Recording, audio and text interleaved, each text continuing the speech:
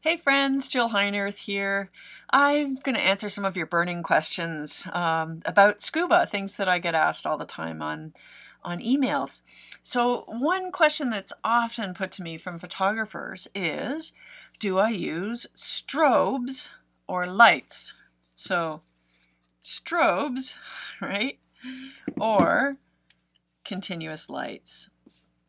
So a strobe, when it's triggered by your camera's shutter, will fire an instantaneous, very hot burst of light. A lighting fixture like this Sola Pro is just on continuously and can be, ramped up or down in terms of brightness. So which one's better? Well, it depends. Okay. So in the past, the only thing we had to use were strobes, and for the simple reason that it was the only thing that was bright enough, right? Now, still, a single momentary flash from a strobe attached to your camera will be brighter than the continuous light of most of the lights that you might use attached to your camera. But the interesting thing is that cameras are getting better. They're getting more low light sensitive, and the continuous lights are getting stronger as well. If you shoot video as well as stills from your camera, it's an easy choice. Invest in lighting rather than strobes because you can use it for both. If you're only doing photography, then, it could be one or the other. I think these days, the bonus of continuous lighting is that you constantly get to see the scene unveiling itself before you. Whereas when you shoot with a strobe, the moment that you fire the shutter and you get the shot, and then you look down at your camera and you get a preview of what you've just shot on the LCD, that's when you go, oh, I didn't angle that very well, or oh, I need the power higher or the power lower. But when you've got continuous lighting, then you've got a continuous preview. You can see if you're getting backscatter from the silt in the water column.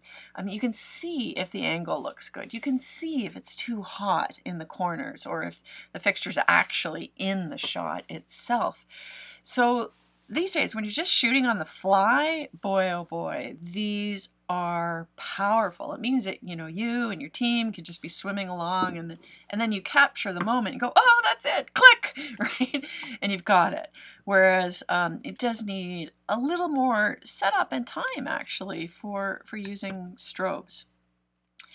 In the past, when we were trying to light up an entire cave, then we would set a bunch of strobes in the cave, and we would fire those from slave sensors. So when the light from the strobe attached to the camera fires, the light triggers the slave sensor to fire a remote strobe that could be 50 feet or 100 feet away, placed in this cave, hidden to illuminate only when asked. That was the way that we were able to shoot some of these really iconic early beautifully lit cave diving shots. But half the time the slaves didn't work, the batteries ran out, or the line of sight wasn't there for triggering, and so that was frustrating. So now, if you want to use multiple fixtures to light up an environment, hiding some in the cave or placing some on your buddies, they can also be carrying lights as well. And then once again, you've got a continuous, constant preview that's going on. With a fixture like the Light and Motion Sola Pros, then you also have the advantage. Wow! You also have the advantage of seeing how much time is left on the fixture at the given strength, and when you ramp it up hotter, that time will drop.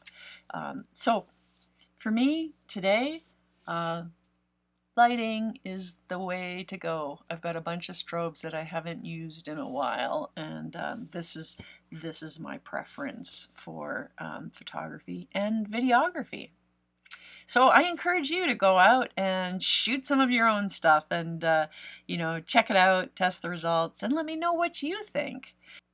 If you're interested in more information on photography and videography, you can check out my regular Final Cut column in Diver magazine, but you can also go to my website, find some more information, or check out my books online, my memoir or some of my technical manuals on Amazon. You can just type in my name as an author and see what I've got to offer there. So thanks for joining me for some scuba tips. See you next time.